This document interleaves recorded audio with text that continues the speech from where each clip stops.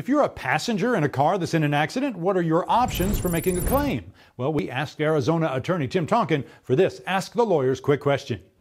Passengers, obviously, 99.999% of the time are not at fault for collisions. And so it is important that they make claims and that we evaluate do we get fair and full compensation for them by making multiple claims against multiple people, and also perhaps multiple claims against multiple insurance policies that should cover them, because a passenger may have access to the insurance of the vehicle that they were in, and also their own insurance if they own a car that has coverage on it, including uninsured and underinsured motorists. They could tap into those policies as well, even though they weren't in their car or near their car.